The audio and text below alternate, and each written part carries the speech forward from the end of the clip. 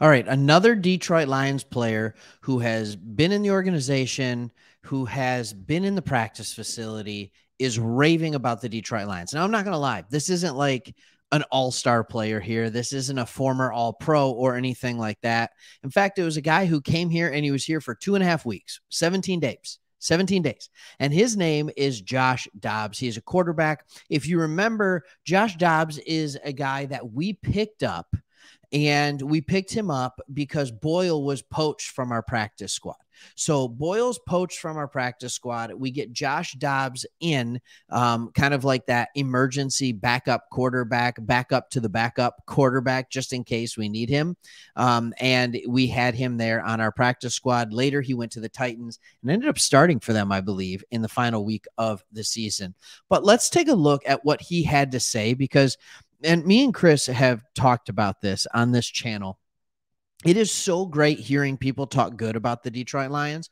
So we are going to just keep reading these over and over and over. So I guess I was wrong. It says he was a fan, or he was on the team for 16 days. But I'm telling you, I thought it was 17. Anyways, it made an impression on him. Here's what he'd say. He was asked to compare Vrabel and Campbell. And he'd say, I would say they're both up there because they played. Dobbs said, they get it. The ebbs and flows of a season, the emotions of it. As players, I came in for practice on Wednesday late in the season. They just get it. They walk in the room and just get it. Do you think he thinks they get it, by the way? He said he was cool. The culture up there was awesome. That's talking about the Lions. Their culture up there was awesome. I was really impressed. So he's impressed, but he didn't stop there. He said, I was there the night before the Vikings game, and you could just feel the vibe in the building, Dobbs said. Just everyone around there. They're just all focused on the right things. Pause. Let's talk about that.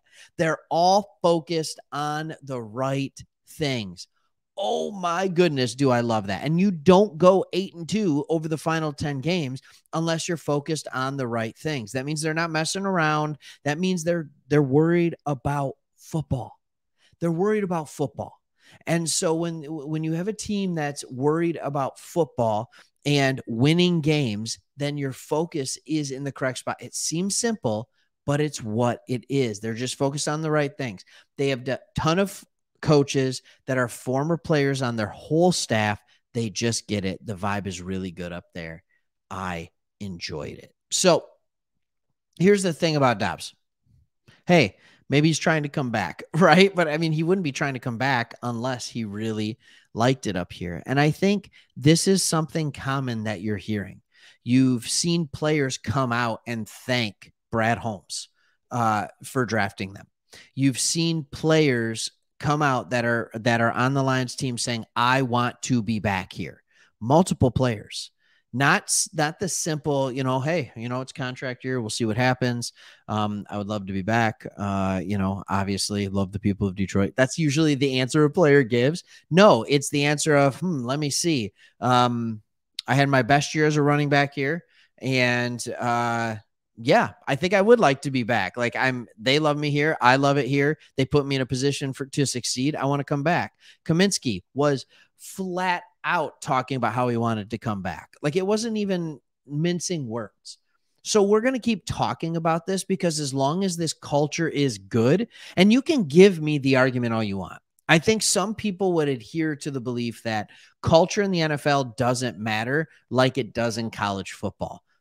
I say pooey on that. Like, seriously, I don't know how else to say it. And you can sit here and say, well, what about the New England Patriots? Everybody talks about the Patriot way and how that sucks. And no, it doesn't. It doesn't suck when you're winning, 6 Super Bowls in 15 years or something like that. That's not a sucky culture. People enjoy winning. So that's a good culture. It's just not the only way to go about it.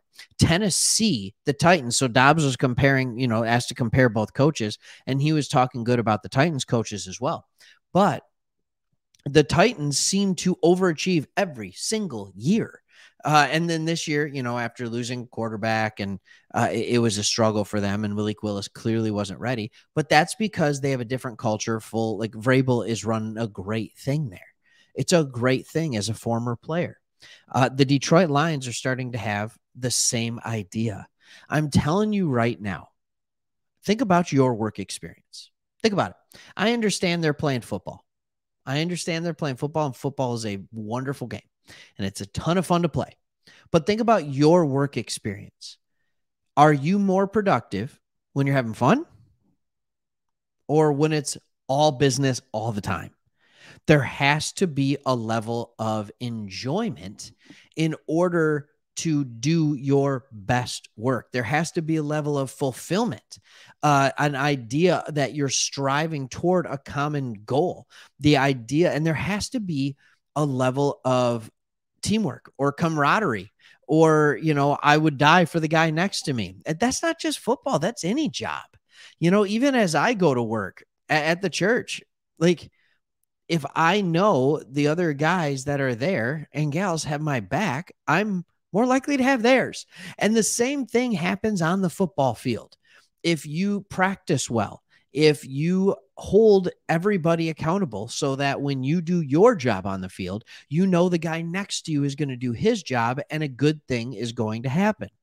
I think about that game against the Bears in week 17 when we just throttled them. It was the best defensive performance I've seen all year. And it was because everybody did their job. Everybody was held accountable. The team got better throughout the year. And then to be able to have that culture, to be able to have that level of excitement when you have rookies and second-year players galore that are contributing on this team is absolutely remarkable. Like, usually you need those veteran dudes that are leading the charge. And you got some of them in there. You got Decker, you got Ragnow, you got Goff, you got Chark, right? That's on the offensive side of the ball. On the defensive side of the ball, you got Bugs, you got Kaminsky to an extent, right? You've got Anzalone, you had Tracy Walker.